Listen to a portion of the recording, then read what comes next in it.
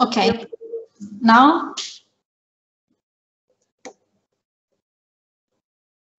sorry, can you see? Yes, yes, we can see. Okay, perfect. Thank you. So it's first of all, it's a really pleasure for me to meet all of you finally, and unfortunately not in presence. I already know most of you and collaborate with you, but with the others, I really hope that this will be an opportunity to establish a fruitful collaboration. So I will just very briefly present our group and our role in the project activities. So ENEA is the National Agency for New Technologies, Energy and Sustainable Economic Development. It is the second largest research institution in Italy with the multidisciplinary expertise. Two different laboratories are joining the project. The first one has expertise in the thermochemical conversion of biomasses and wastes by pyrolysis, gasification, combustion for the production of heat, power, synthetic biofuels, and added value materials.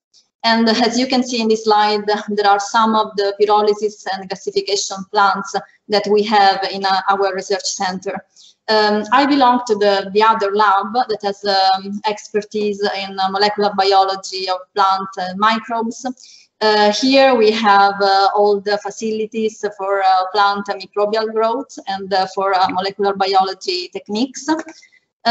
We mainly work on plant functional genetics and on the application of omics technologies. We have in-house bioinformatics facilities for the analysis of big amount of data, and in addition, we have also access to high-performance computing facilities. So we joined numerous projects on the sequencing of plant genomes and transcriptomes, and in the last few years, we are also applying our experience on plants on the sequencing, this experience on plant and on the sequencing of environmental metagenomes. Concerning the activities, we will work on the definition of protocols for the production of biochar from vineyard residues. This activity will start from a small-scale production of biochar to set up the process parameters to reach a middle large-scale production that is important for field assays. So vineyard prunings, chopped or converted in pellet, will be used for biochar production via pyrolysis.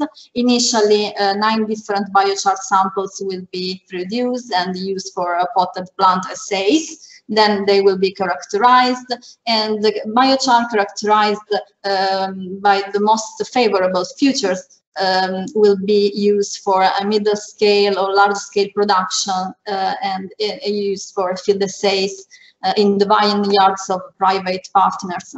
So then the environmental impact of biochar production and application will be also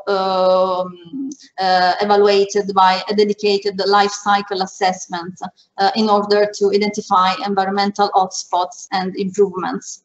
So in the vineyards, then we will measure the effect of biochar addition in the soil on plant root associated microbiomes by metagenomics, and in parallel also the physiological characterization of vines will be done by CREA, and this data together will allow us to understand the effect of biochar addition in the soil on the plant performance and also on its ability to increase, to improve, to enhance the presence of beneficial microbes.